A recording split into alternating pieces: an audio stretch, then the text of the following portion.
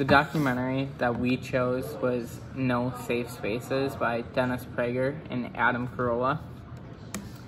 So the main purpose of the documentary was to kind of show their disagreements with the fact that a lot of times on college campuses, if you say something that the majority of people disagrees with, it'll be marked as hate speech, and then you'll just kind of get canceled. And other places around the United States, but specifically it kind of focused more on college campuses. So throughout our documentary, there was a variety of ways that information was presented, such as interviews, where they had interviews with people such as Dennis Prager and a lot of well-known comedians. They also had clips from real events, such as riots that were taking place at college campuses throughout these hate speeches that they believed were happening. And they also had news clips and news headings.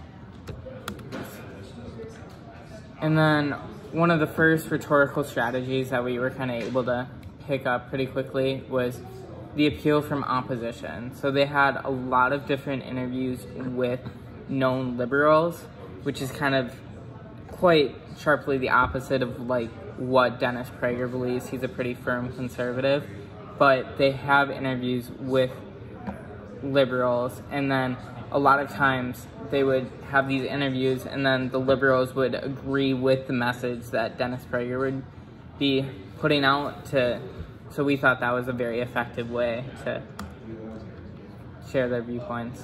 Another strategy that was used heavily throughout the documentary was satire. And they had, one of the biggest uses was they had a parody of I'm Just a Bill, the known Schoolhouse Rock video. And it was I'm Just the First Amendment. They show how the First Amendment dies. And they also use clips from very popular satirical shows such as South Park and The Simpsons. And they use this to basically criticize what people consider as safe spaces. Like in the South Park clip, they're mocking safe spaces, same with in the Simpsons clip. Yes, and then the third rhetorical strategy was appeals from authority. So one of the big ones was a clip from Obama talking about how everything should be free speech. You should be able to say whatever you want, whenever you want, within reason, of course. But still, Obama is a really good person to use because he is a liberal, and a lot of people on these college campuses tend to be liberal when they're doing the whole hate speech thing. So it's a good opposing viewpoint to get an authority figure in there, kind of spreading their message. And then they had several very prominent comedians talk about how they feel about the whole hate speech thing, because a lot of times if a comedian makes one joke that people find offensive, they just kind of get canceled, and that makes it a very toxic environment. And then they had a interview with the assistant vice chancellor of Berkeley, which is another really big authority figure, and spreading his message about the whole situation.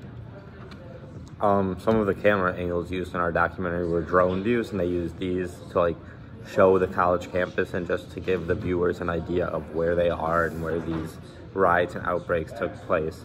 And another type of camera angle that they used were the close-up shots, and they used these a lot in riots to almost allow the viewer to feel like they are actually there. Okay, and then the visual cues that were used. So this picture up top is from UC Berkeley, which was kind of the starting point of free speech on college campuses. And then it draws a pretty big connection to Berkeley then now having a lot of issues with hate speech, and they're kind of eliminating free speech. So that was a pretty big connection there. And then they hand over to a lot of different clips with talking to Prager and Carolla. Some of the music used in our documentary was they used a lot of intense music as they prepared for the protest to show how chaotic these can get and how much help they really need.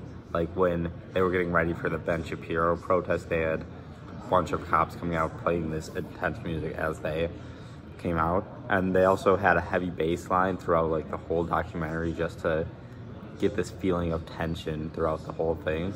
And also during like an interrogation almost between a teacher and her boss, they had this suspenseful music as she was kind of like confronting her boss about how what she did wasn't really wrong. Yes. So we both think that No Safe Spaces was very effective in how it presented its information and was very successful in kind of proving the opposing view wrong by getting people who are on that opposing view to say, yeah, this is wrong, everything. We can't like just mark anything we disagree with as hate speech. So overall, we think it was very successful.